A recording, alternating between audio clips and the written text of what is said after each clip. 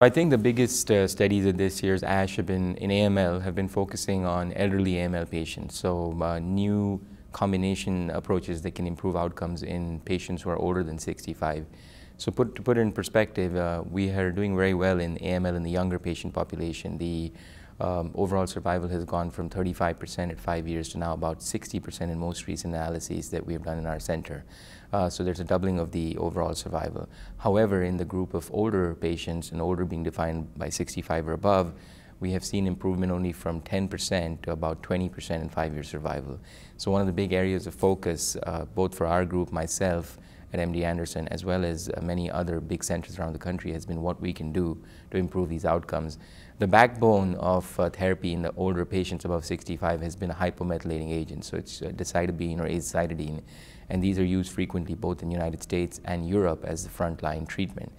They both have a modest response rate, about 25 to 30%, and they both improve survival by a few months, but there's really much that needs to be done. So what we've been doing is a lot of combination approaches, and there's 3 combinations at this time which I think are very interesting. One of them that I've been doing is a combination of Decitabine with vosarocin, which is a new drug. It's a topoisomerase II inhibitor. It was studied last year in a big randomized phase 3 711 patient study in the relapse setting, and it showed that it could improve survival, especially in older patients. So the study that we are doing is an offshoot of that study, looking at it now in frontline, and it shows that the response rates we can get are about double of that we could get with Decitabine alone, so going from 35 to almost 75%. And the medication is tolerated well. We're not seeing any increase in toxicity or early mortality above Decitabine alone.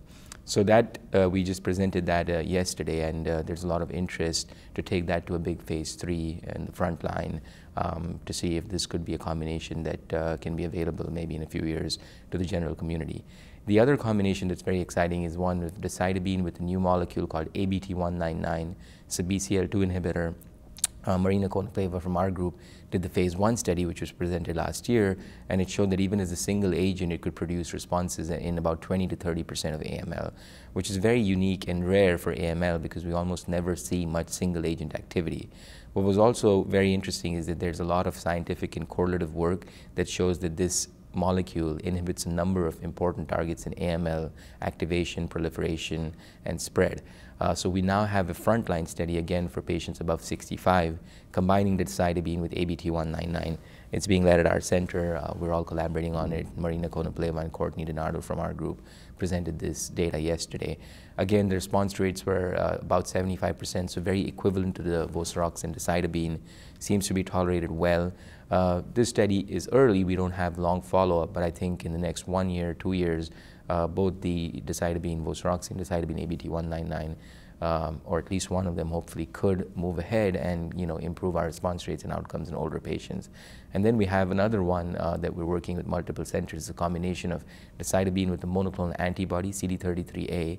Again, this one is probably earlier in development than the other 2 studies, but the initial results that were presented yesterday in an oral session look very promising. So I think these are the 3 big combinations in elderly AML that we hope in the next 2-3 years will be able to go out to the community, and at least they're not going to be a home run, but we think that they're going to improve survival by maybe a few months or years, and then we can continue to build on that.